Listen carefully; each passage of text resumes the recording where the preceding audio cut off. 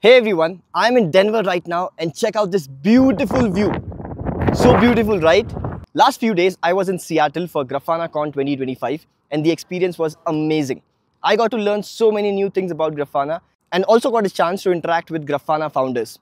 In this video, we are talking to Torkel, the founder and creator of Grafana. So if you're someone who is learning about Grafana or observability, this video is going to be super informative for you. So make sure you watch this video till the end. I'm going to go take a walk, and if you have questions, let me know in the comment section. Hey everyone, I'm here with Torkel, co-founder of Grafana, and I have some questions to ask. So hi Torkel. Hi, great to be here. This is my first international conference, and I'm so glad to be attending GrafanaCon. Yeah. So many features about Grafana 12. Can you please tell us more about new features and how we can use it? Well, I mean, Grafana 12 comes with a lot of new things, like some really big, new, impactful things that are still kind of things we're working through. So the new Git sync integration is something we've been talking about for many years, as well as kind of really doing new fundamental capabilities for dashboards. So both of those are things that are still kind of out in experimental form, and we're going to need some more time to make them generally available. But they're also super big and impactful and things that people have been asking for many, many years. Right. So you mentioned about Git sync and observability as code. Yeah. So can you please explain easily what is observability as code? Yeah. So observability as code is kind of an extension of infrastructure as code, which has been a big kind of trend to kind of define your infrastructure and your networking and your deployments as well through version control and code. So observability as code is being able to do that for your dashboards, your alert rules, your notification systems as well. So what we're doing in Grafana 12 is kind of unifying all our APIs behind a new versioned standardized API with standardized metadata and standardized kind of interactions. And on top of this, we're building a kind of integrated Git sync. So you can directly from the UI configure Grafana to pull dashboards and in future, everything you care about from a GitHub repo into your Grafana.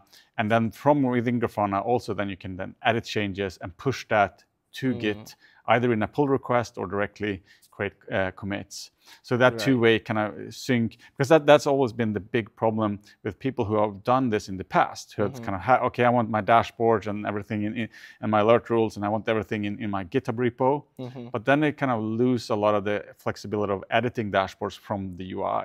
Right. Or that process becomes a lot more painful. They have to sort of, after they make a change, they have to find where is this repo saved and make the changes there as well. So that's kind of the big change there, is that this makes it so much easier to get started and use dashboards or observability as code. Right. Another key use case with Git sync is something that a lot of Grafana users want, is to have, maybe they have a dev instance or productions instance, and they want to synchronize kind of dashboards and configuration between different Grafana instances. Right. So with Grafana 12, it's all automated. Yeah, it's all automated, but also built around on top of these standardized APIs. And so you can still, if you want to sort of do this through a GitHub CI, you can do that. But we now have a very easy to use kind of command line tools as well that can push and sync dashboards and more. Right. When you first created Grafana, it's been so many years now. Yeah. Do you think it would become so big and so many projects now? No, I mean, of course not. Grafana started just as a hobby project in the beginning, but then it kind of very quickly grew in popularity within the monitoring community, as it was kind of called then, before we moved on to the word observability. But I think that the great thing with Grafana that has surprised me a lot is kind of the fact that it is used for such a wide array of use cases. It's not just for monitoring or observability, it's for everything. Like, as I mentioned in the keynote, like monitoring volcanoes or landing a lunar probe on the moon. So that's kind of what's really surprised me, the breadth of different kind of applications where Grafana is being used. Yeah, I did check your keynote and you had some use cases where Grafana was used by airports and also by F1s. Yeah. So can you tell me about some interesting or unexpected use cases? Well, I mean, I think those are unexpected. My favorite has always been, I met a few years ago at FOSDEM, someone who's having beehives and monitoring beehives using Grafana. Very surprising use case. But the cool thing that surprised me was how the information and the story he could tell from looking at those graphs. Right. And that was graphs like just the weight of a beehive and the temperature. And the story he could tell from looking at how that changed over time was just incredible. Okay, here you can see them leaving in the morning to collect nectar, and here you can see the weight increase as they come back with nectar, and here you can see the queen leave. So the story that he could deduce from looking at a graph of, say, weight or temperature, yeah, well, that really blew my mind. I did also check like some use cases in the science fair. Yeah. I saw people using Grafana for like bird voices. Yeah. The 3D printer as well. Yeah, no, there's a lot of cool use cases there. How do you keep Grafana easy to use while still adding these advanced features?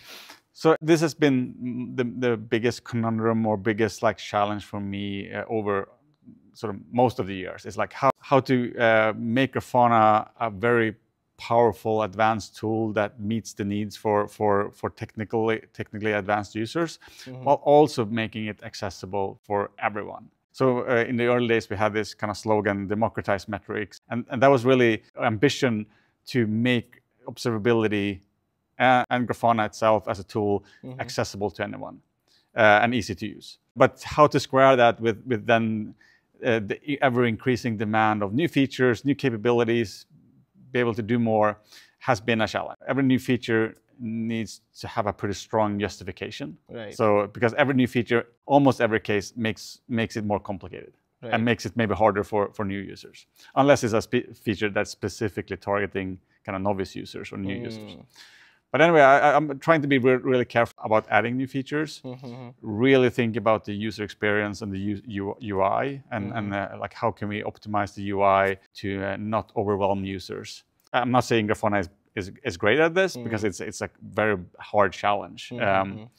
And then I think the other thing where I'm trying to sort of solve this problem is always think, how can we make the things we've built easier? How can we rethink the existing functionality to make it more intuitive, more easy to use for new users? So not only adding features, like reworking existing features. So that's kind of how I approach that problem.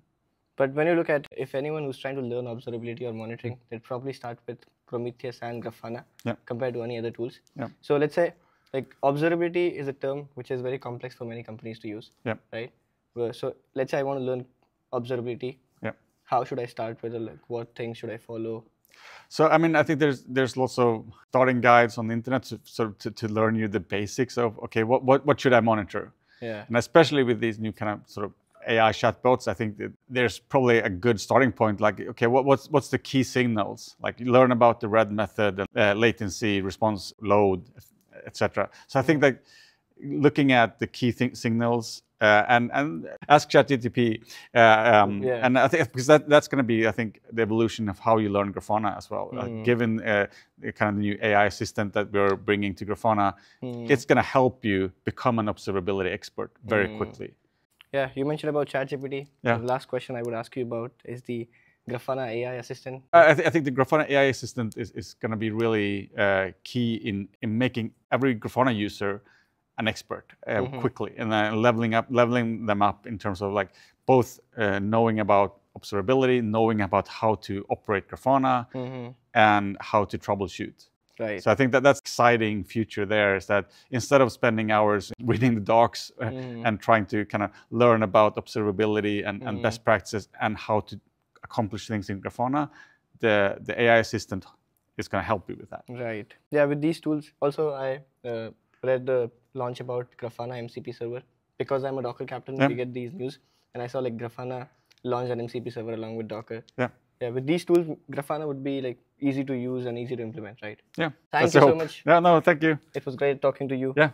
If you found this video helpful, please like this video and subscribe to CloudChamp for more such videos. Thank you and have a good day.